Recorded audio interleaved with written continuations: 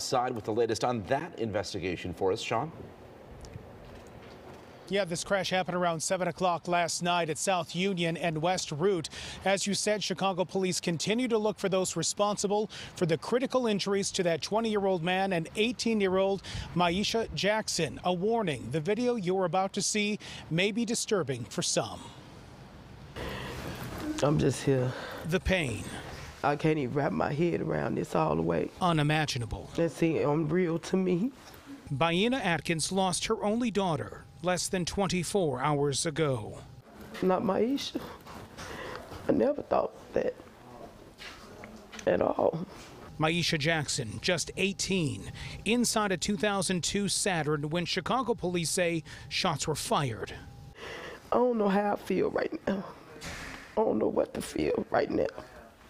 This police pod camera catching the moment of impact into a brick building. Seconds later, a 2014 Nissan Altima pulls up and more shots are fired.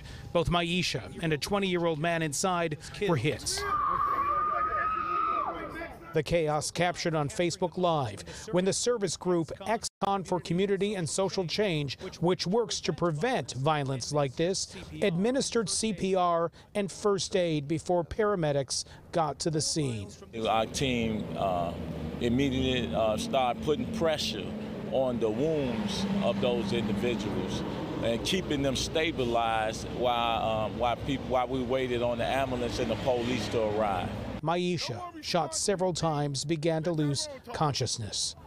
Just encourage her to live, breathe, stay here with us, stay with us. Stay here. She was just fighting for her little life. The small blessing is that she wasn't alone. Yeah. We was with her, so that was a small consolation, I guess. A consolation for Maisha's mom. I never thought I'd be sitting here like this, you know. Y'all got to go someday, but not like that. She's just 18 years old. She's a baby.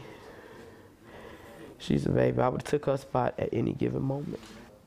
And I appreciate everybody that calls, texts, everything. I appreciate you guys so much for trying to help my baby.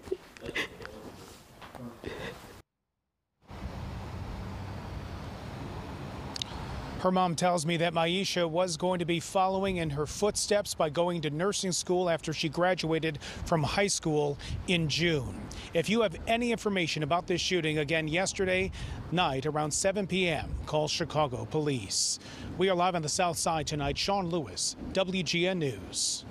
All right, Sean, thank you.